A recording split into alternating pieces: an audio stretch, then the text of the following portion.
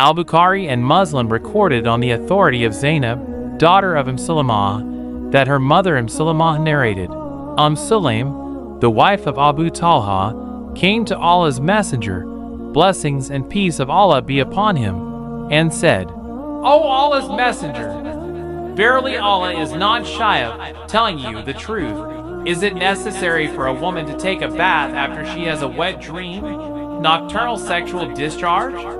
The messenger of Allah, blessings and peace of Allah be upon him, answered, Yes, when she sees the liquid. Sulamah said, Messenger of Allah, does a woman have sexual dream? The Prophet, blessings and peace of Allah be upon him, said, Let your hand be covered with dust. In what way does her child resemble her?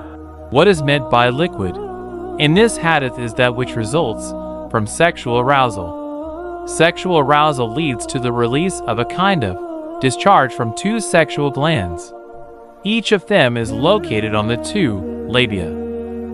It releases a mucus-like discharge that spills into the vaginal orifice. This is the liquid that a woman sees when she has a wet dream. Sometimes, this liquid is followed by other discharges from the cervix. These discharges do not carry any fertilization substances. They are only sexual discharges.